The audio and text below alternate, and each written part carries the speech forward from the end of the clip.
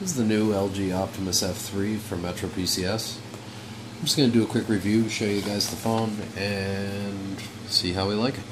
First off, it's got a dual-core 1.2 gig processor in there. The touchscreen is a 4-inch display.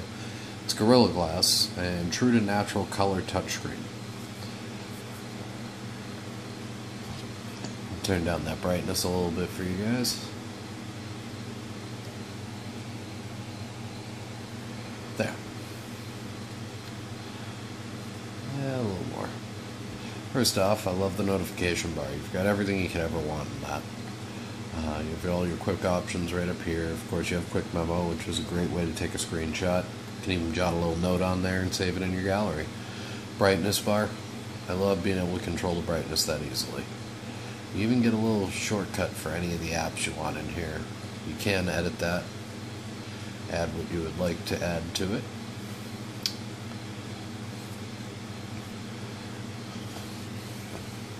Now, first off, the display.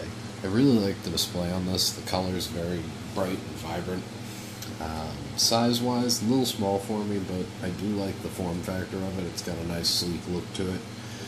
Honestly, it looks pretty much like the Optimus L9 that just came out. It's a little smaller, that's about it. Up top, you got your front-facing camera. Your rear-facing camera's back here,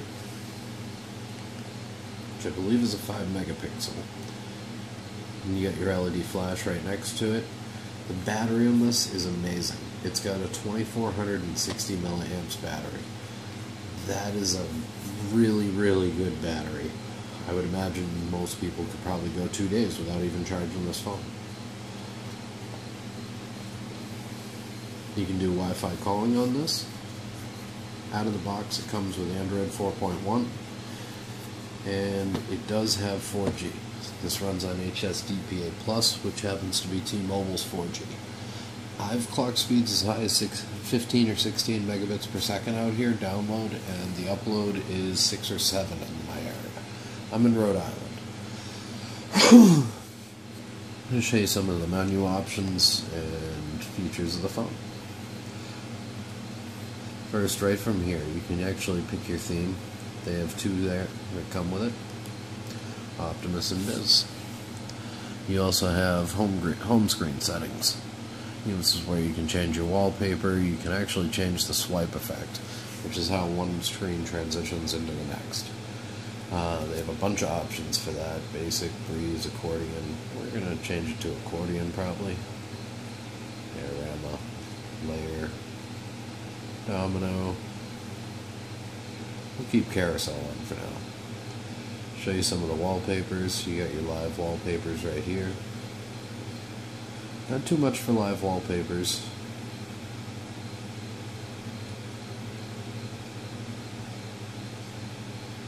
And not too much for regular wallpapers either.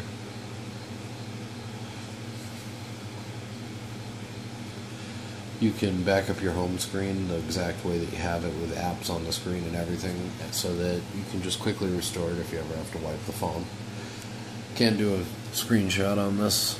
You just gotta hit the down volume and power at the same time. Hold them until it takes a screenshot. Also, you have Quick Memo, which you can hit up and down volume.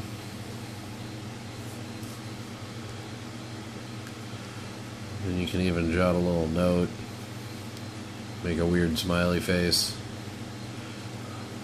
and then save it into your gallery.